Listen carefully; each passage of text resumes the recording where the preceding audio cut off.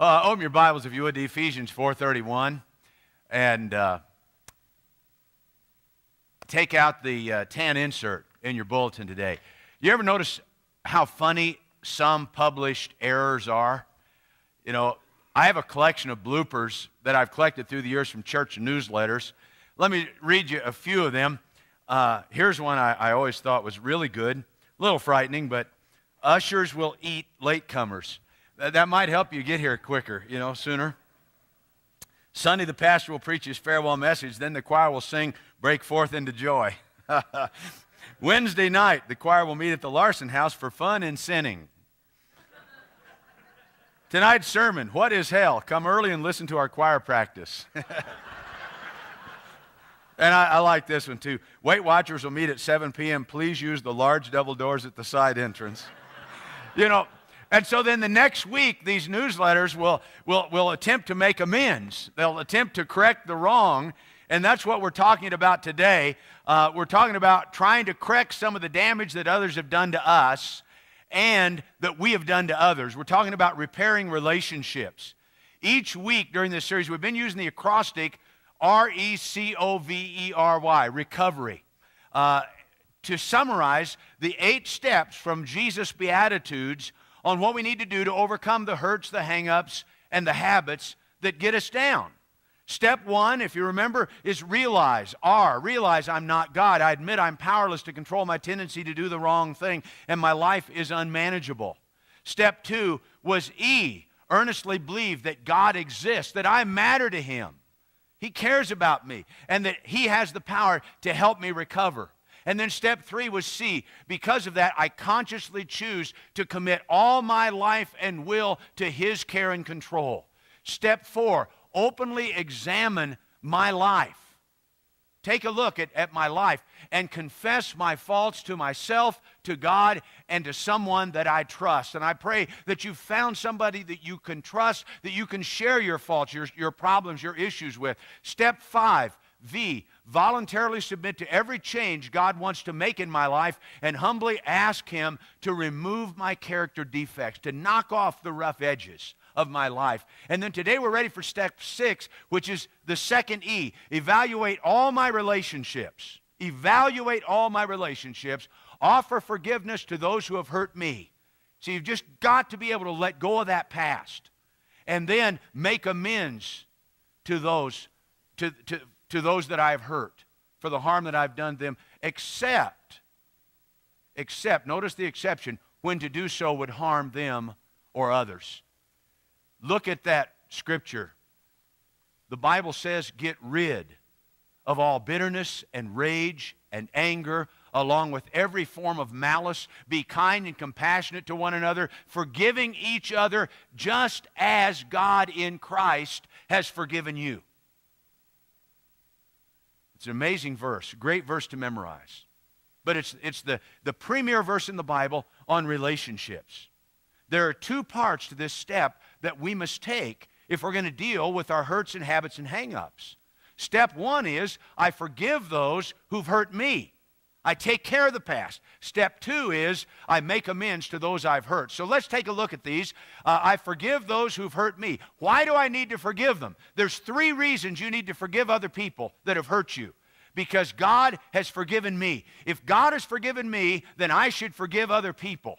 Scripture says, never hold grudges. Remember, the Lord forgave you, so you must forgive others.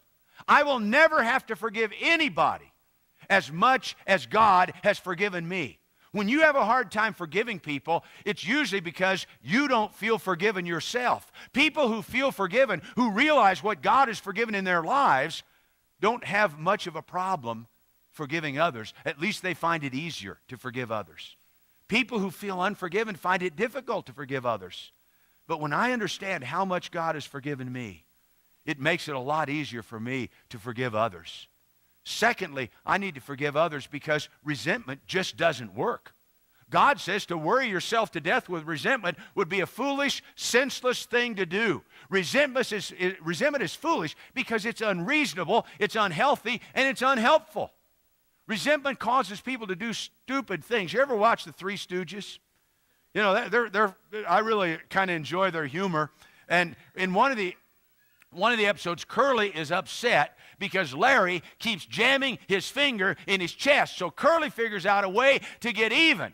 And Mo comes in and he sees Curly strapping dynamite to his chest. He says, "What in the world are you doing?" Curly says, "Larry keeps jamming his finger in my chest, so I'm putting dynamite under my shirt, and the next time he does that, he's going to blow his finger off." Is that reasonable? See, that's the way resentment works. You always hurt yourself more than the other person. I remember when I used to get mad at Karen 40 years ago. This is how I'd handle it.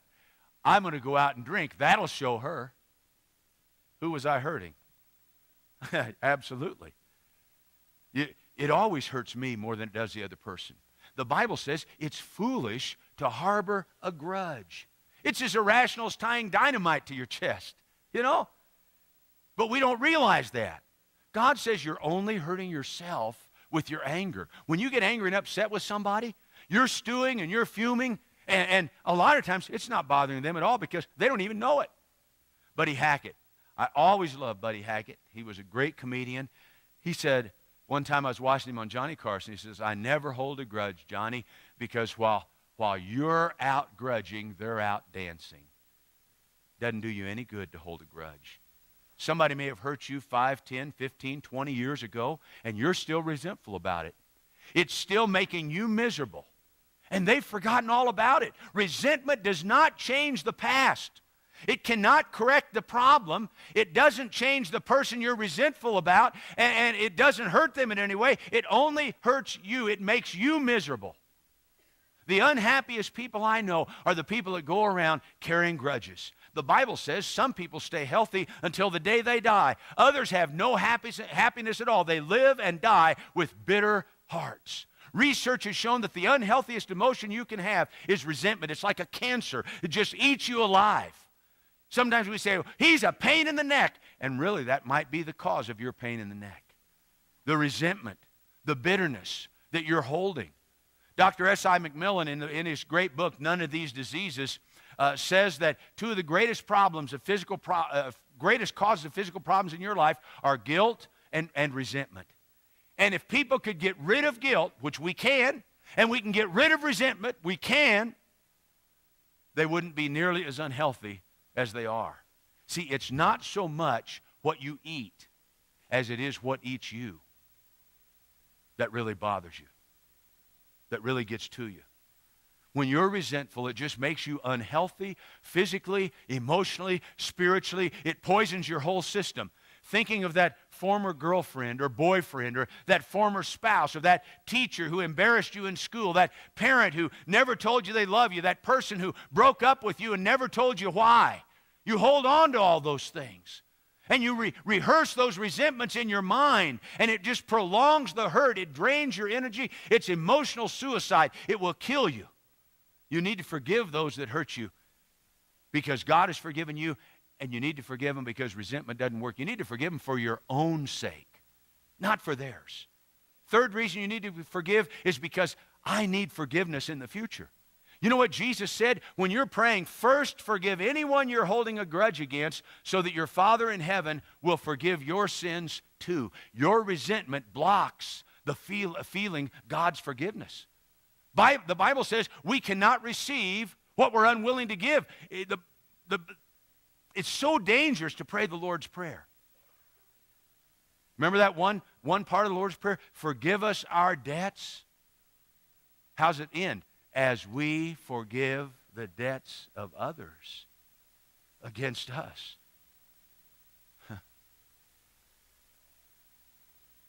Think about what you're praying. Lord, would you forgive me as much as I forgive others?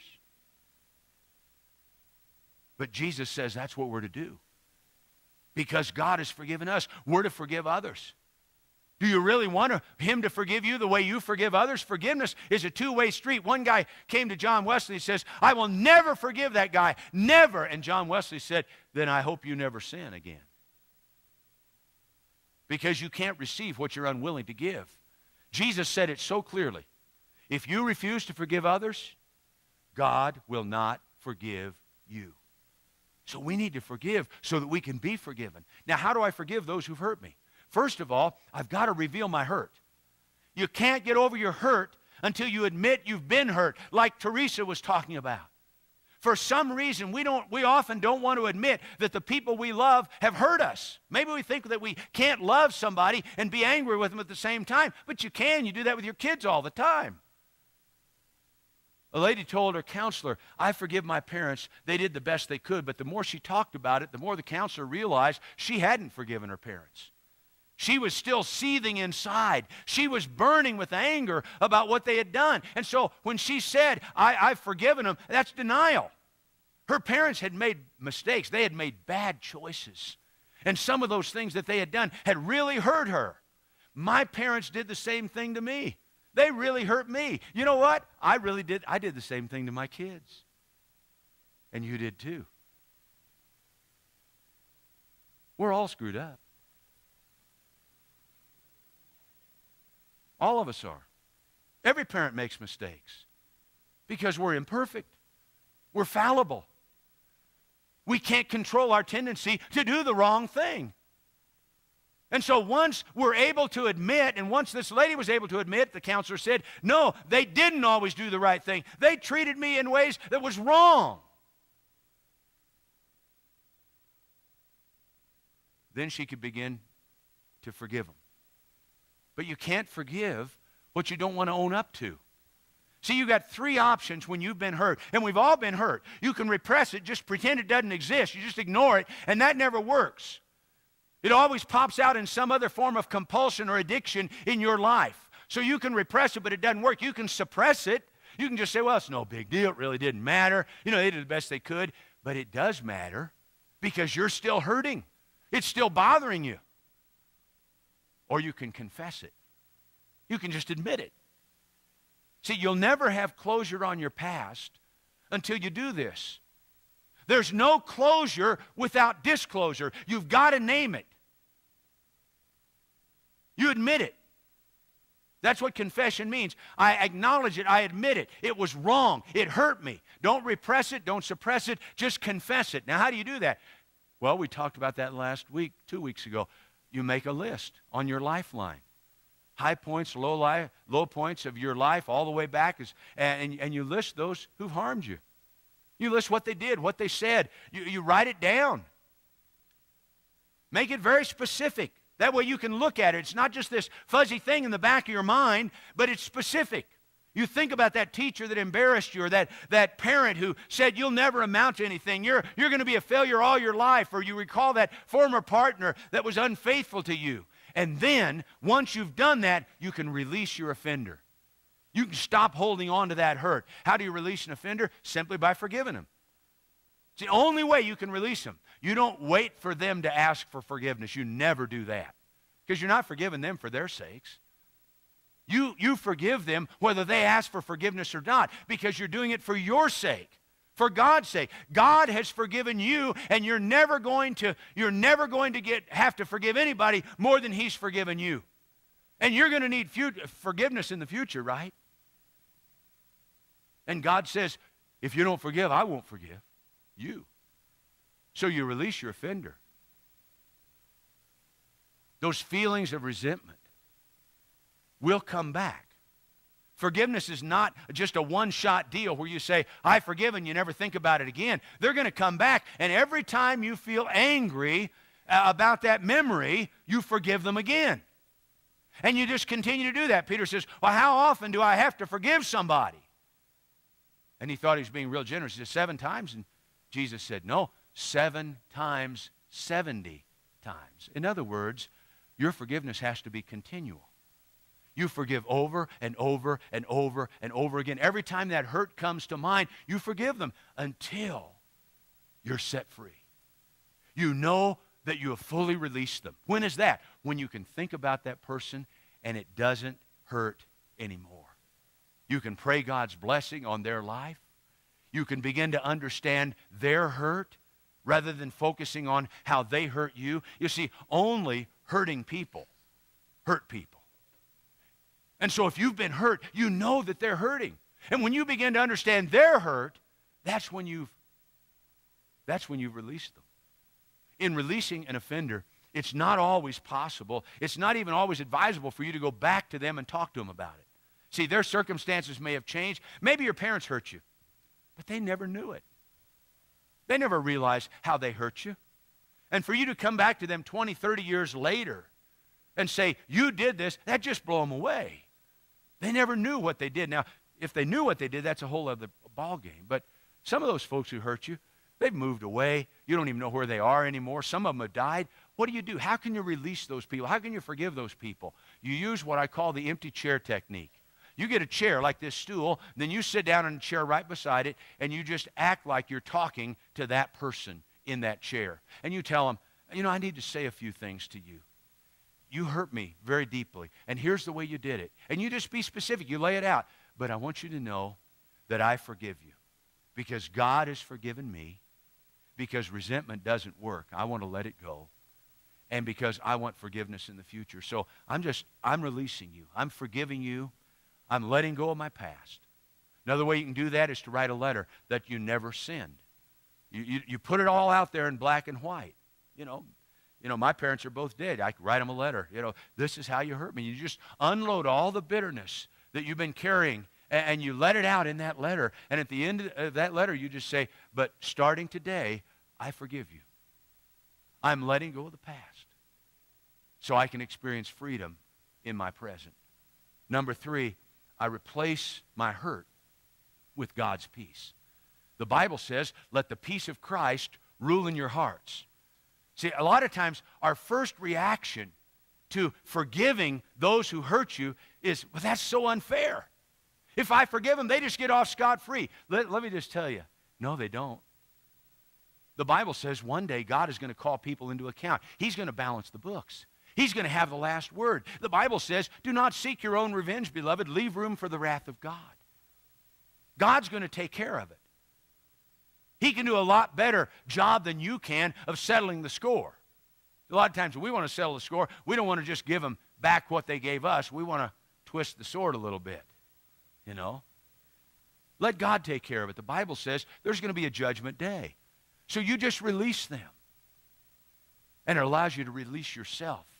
You focus on God's peace rather than on trying to get even. Let His peace rule in your hearts. See, relationships can just tear your heart to pieces, but God can glue those pieces back together and cover it with His peace. So let God's peace put the pieces of your life back together. Release those who hurt you so that God can do His repair work in your heart. But now there's a second part to this step. Because in life, not only have people hurt you, but you've hurt other people. Therefore, I make amends to those I've hurt. Why make amends?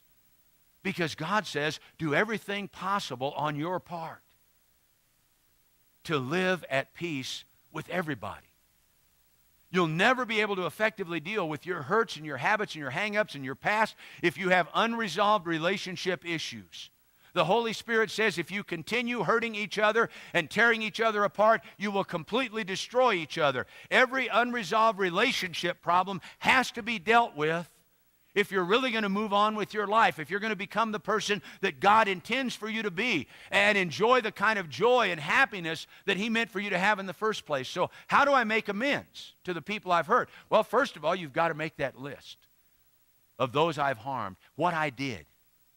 You might say, well, I can't think of anybody offhand. Well, let me just ask you a few questions. Think about your spouse, your child. Think about a sibling, an employer and an employee, a friend, a neighbor, a fellow worker, a parent. So think about those people. Is there anyone you owe a debt you haven't repaid? Is there anyone you've broken a promise to that you failed to keep your word? Is there anyone that you're guilty of over-controlling? Is there anyone you're overly possessive of? Is there anyone you were hypercritical of? Just constantly criticizing them. Maybe you've been verbally or physically or emotionally abusive to any of those people. Maybe you've not appreciated them. You've not thanked them for things that they've done in your life. Or maybe you've been unfaithful to them. Maybe you've forgotten a birthday. Maybe you've lied to them. I mean, you can make a list of those that you have harmed. And it's still in your mind. If it's not in your mind, then then you don't have that. But you'll think of things. God will bring those things to mind. And then, secondly, think of how you would like others to make amends to you. Jesus said, treat others the same way you want them to treat you. So you stop and think, now if somebody was going to come and apologize to me, how would I want them to do it? And that's the way you do it. In making amends or apologizing to others, I think there are three issues you need to look at. Number one is the right time. God says there's a right time and a right way to do everything. So you don't just drop a big bomb on them, you know. You kind of ease into it. You don't do it when they're rushing out the door, you know, when they're heading to an appointment. You know, you want to make sure it's good time for them. You don't do it with your wife when she's laying her head down on the pillow, ready to go to sleep. You don't do it in the middle of Thanksgiving dinner with all the family around, you know. You look at their time. What's going to be best for them? What's, you know, not just what's best for you, but best for them. And you do it with the right attitude. God says, I want you to be speaking the truth in love. So you speak the truth, but you do it in a spirit of love. How would you like somebody to apologize to you? Privately? With humility? Sincerity? To simply admit, you know, I did this to you. I know that was wrong. No justification for it. No excuses. No talk about their part. You know, you just talk about your part in it. Just accept responsibility for what you did. Now, most of the time, your friend, your family member, whoever it is, had some part in the problem. You know, the old saying, it takes two to tango. But you're making amends here. And so you're dealing with your part. You know, your side of the ledger. God says as much as is possible with you. So I call my sister and I say, Cindy, you remember that time when you changed the television channel from the ball game I was watching, and you made me so mad I hit you over the head with my wiffle ball bat? Well, I'm sorry that you made me that mad. I forgive you. That's not the way to do it. You don't try to justify your actions. You focus only on your part, and then you make restitution where it's possible. You know, if you've borrowed something and didn't return it, you return it. If you owe them money, you pay it back. The goal is reconciliation and restoration of the relationship, to repair the things you've done wrong, to make amends, and that brings healing and peace and freedom and confidence. There's a great example in the Bible, a guy named Zacchaeus, Luke the 19th chapter. Crooked tax collector. He'd made all kinds of money ripping people off. And Jesus came to his home and he spoke to Zacchaeus, and Zacchaeus' whole life was changed forever. And after his conversion, he told Jesus, I will give half of my wealth to the poor, Lord, and if I've overcharged people on their taxes, I'll give them back 4 times as much. Jesus looked at him and he said, salvation has come to this guy. He's a real believer. He's willing to put his money where his mouth is. He's making restitution wherever it's necessary. You see, that's what God wants us to do. But one thing you should notice, the more serious the offense, the less likely you're going to be able to make restitution. There are some things that you've taken away from other people that you can't restore. Their reputation, their dignity, their trust, for example. Don't underestimate the power of a sincere apology. You go to that person with the right time, at the right time, with the right attitude, and you say, I'm sorry, I was wrong, I don't deserve your forgiveness, but is there any way I can make amends to you? And if they say, yes, there is, then do that. Otherwise, you just leave it there. But before you ever go to that person, you need to ask yourself, is it appropriate? See, God tells us thoughtless words can wound as deeply as any sword. But wisely spoken words can heal. As I mentioned earlier, there are some situations where it would be unwise to contact the one you hurt. Remember that qualifier? Except when to do so would harm them or others. For example, you wouldn't want to go back to an old girlfriend or an ex-spouse who's now married. Their spouse is an innocent party. You could do more harm than good. See? You could make the situation worse. And you don't want to harm them or harm an innocent party. So what do? You use that empty chair technique I spoke about, or write the letter that you never send. But you do what you can to balance that ledger. Pursue a life that creates peace. and builds up our brothers and sisters. The final part of this step, I refocus my life on doing God's will in my relationships. In other words, from this point on, I keep short accounts. See, that's what recovery is all about. I keep short accounts. If I find out that I have hurt someone, immediately I go to them, usually crying, because it hurts me that I've hurt someone that I wasn't aware of, and I apologize. I do what I can to make amends. You see, as long as you focus on somebody you resent, you're allowing them to control you. There are people that are allowing their parents who died 20 years ago to still control their life today. Some of you are allowing those people from your past to control your present. And as long as you resent them, they're controlling you. And if you continue to resent them, they will eventually, you'll come to resemble that very person that you resent.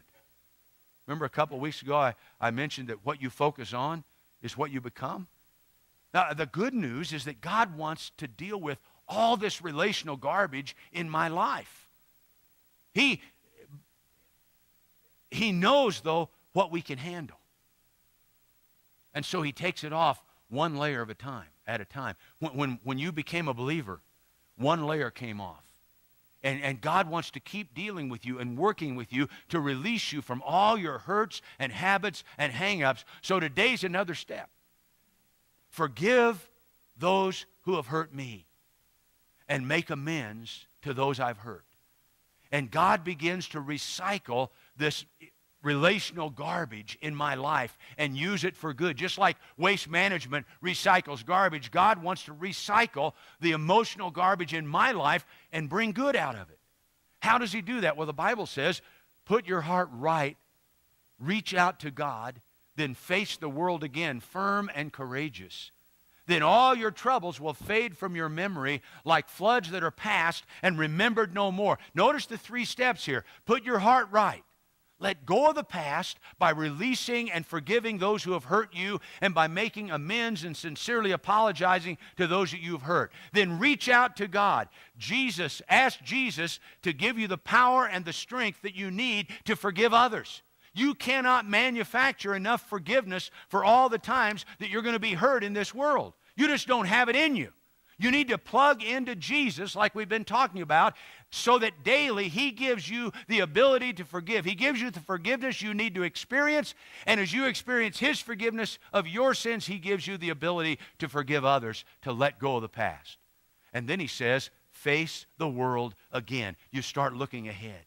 Your whole perspective has changed. With Christ in you, you've got a new power, a new purpose, a new perspective on life. And notice what happens when you take these 3 steps. Then all your troubles fade from your memory. That's what I've been talking about. Wouldn't you like to be free from all that relational garbage? That's the whole purpose of step 6. On the back of your connection card, look at the next step. Check these steps that you want to take and turn this in. But let's read that step together. Would you read it with me? Evaluate all my relationships. Offer forgiveness to those who have hurt me, and make amends for the harm I've done to others, except when to do so would harm them or others. That's the first step. Will you do that? Remember that verse that we opened with? Maybe memorize that verse. Get rid of all bitterness, rage and anger, brawling and slander, along with every form of malice. Be kind and compassionate to one another, forgiving each other just as God in Christ has forgiven you. Take another step. Make these lists from your lifeline. List all those who have hurt me and what they did. I will list all those I have hurt and what I did, and I will take care of it by taking step 6. Or number 3, step 3, get into Celebrate Recovery. I've heard that Celebrate Recovery has quadrupled over the last few weeks. Get into Celebrate Recovery, where I will find the support and encouragement to take these steps that will set me free from the bondage of my past. Fill that card out. The guys are going to come down. We're going to sing a couple more songs of worship and praise. The guys will be coming, ushers, guys and gals will be coming to collect those cards. Fill them out. Turn them in just a few minutes as we sing, or else put them in the boxes at the back, the wall boxes. God bless you.